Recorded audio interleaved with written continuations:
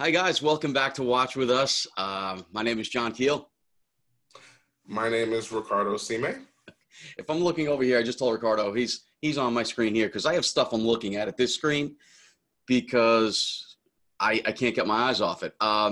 So Ricardo posted something on Instagram today, which is the brand new Omega Seamaster Aqua Terra Ultralight. Mm-hmm. So quick thoughts. Let's first impressions. Don't get to the meat and potatoes of you know what we're going to talk about, Ricardo. Yeah. So quick thoughts on the watch.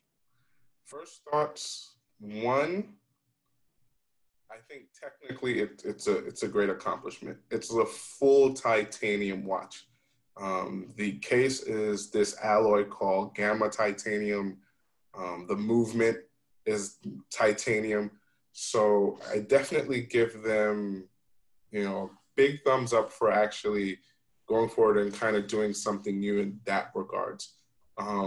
Funny thing is, I've been seeing some comments. Some people say it looks like, I don't know if you're familiar with the Victorinox Inox. Yeah. It kind of has that look to it. I don't quite know how thick it is yet, but it definitely reminds me of that watch, especially if you look at the red and the gray version. Yeah. Comes in at 41 millimeters. I think that's a good size. I think it might be a little too big for some people, but still, I think that's a size. That's a reasonable size Okay. for everyone. What about design-wise? I mean, aside from it looking like Victorinox, I mean, design-wise, I mean, it definitely has that Aqua Terra look. Yeah. That signature Aqua Terra look. Design-wise, I like it. I'm a sucker for a date, so it already loses points for that because it basically doesn't have a date complication, which makes the second thing we're going to talk about make me even more. So, all right. So I'm the other way around, which I think I've said a couple times. I prefer a watch with no date. I don't know why. I just like the aesthetics of it. And, simple as that. I dig the crown setup, right? So the crown is recessed. Yeah. And you could pop it in and out, which is nothing new. It's not, I mean, we've seen this in other watches before, right? So I think it's a great idea, right? Especially, they're not telling you to play golf in it, but they're certainly billing it as a golf-inspired kind of watch. Rory McIlroy is, I guess, the ambassador for this. I know a bunch of guys are going to be wearing this at the Open this weekend. I think it's great. Yeah. The movement's fantastic. It's beautiful. It's titanium, like you said. I think that there's a huge elephant in the room. So the reason that you're at work, I'm at work. We didn't plan this video. And I think the reason that we jumped on this so quickly and wanted to get this out so quickly is because of the price. Yes. Before we get into that, and I'm not going to make any friends here with Omega, nor am I going to make any friends with Audemars Piguet. But a thought went through my head that I feel like Omega is not going to allow Audemars Piguet and the Code 1159 to be the biggest flop of the year. I think that's what happened. And this is coming in. I mean, I don't even want to say the price. You say the price. And then, mind you, when you say that, that's not even design-wise. I think some people had some opinions about the 5711 design-wise. I think just as a design, I think the design works. But I agree. The price, which comes in at $48,600, is very hard for people to swallow.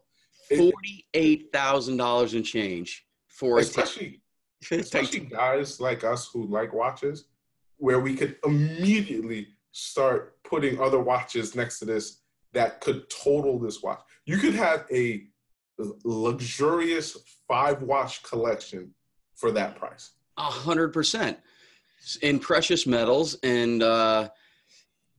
I mean, so we're looking at a titanium and granted, the titanium movement is a huge accomplishment and it's absolutely gorgeous, but we're looking at a titanium 3-hander with no date, hand wound for $48,000. You know what? Part kind of, it was like the icing on the cake that kind of just made me just even more angry. The no complication.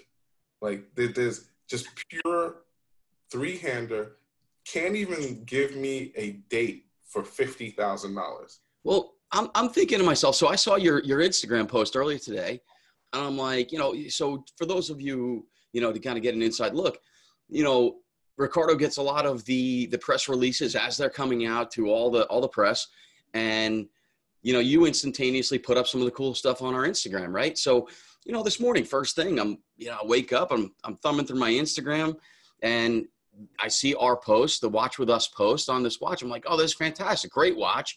I love the titanium. I think the design is great. I love the recessed crown. And I didn't look much further into it at all. And I'm thinking to myself, if this is a $6,000, $7,000, or $8,000 watch, I think it's a home run. It's a home run, from Omega.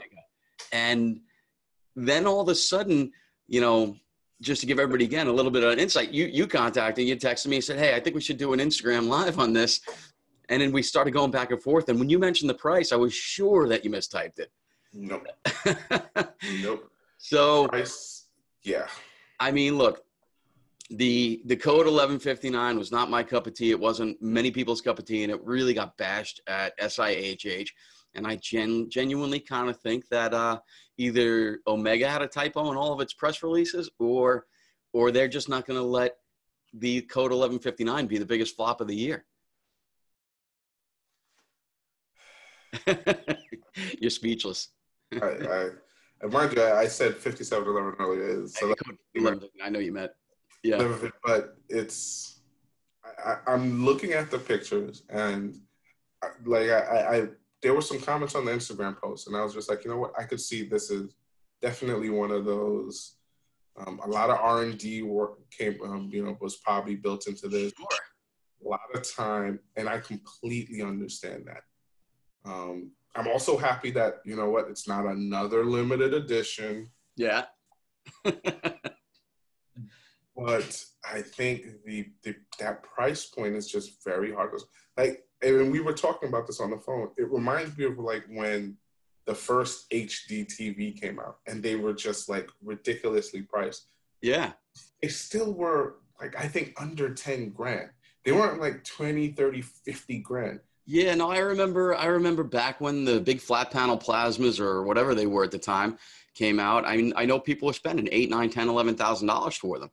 Yeah. But at the time, it was genuinely revolutionary, where you didn't have to have a big square box TV that weighed 1,000 pounds, right? Mm-hmm. You had something you hang on the wall. And so it made a big difference. And, And so you immediately saw, okay, I see why this is this. Right. And with that, within 3 years, the prices were down to under $2 grand. And at another 3 years, you were spending about $400 or $500 for these TVs. Right. Yeah, I just bought a 55-inch for I think $600 or $700 not too long ago. Exactly. So I think Omega is trying to make up all of their R&D costs in the sale of two watches. Yeah, and I was talking to one of the cats from 10 into the podcast. I was talking to her, and she kind of had the same idea. She was like, you know what? Maybe this is one of those, the first release, and then we get to see this technology down the line, which would be cool. But it's still hard to, right now at $48,600, I could pick me up a Calatrava, still have money enough for a new GMT, less GMT, and still have a couple $1,000s left for, some APs. So I still have money left. And you know what you could always get if you're a golfer? You can grab that Tag Heuer connected golf watch that has the readout of the golf course, tells you how far you are from the hole. It's got 38,000 golf courses stored in it. Yeah, I agree. So that's the part that's really hard to swallow. And I know somebody out there is going to be like, well, it's just, you're saying that because you can't afford it. No. I can't afford it. You're right. Yes, I can't afford it. Even if I could, this is not the watch I'm spending $50,000 on. Exactly.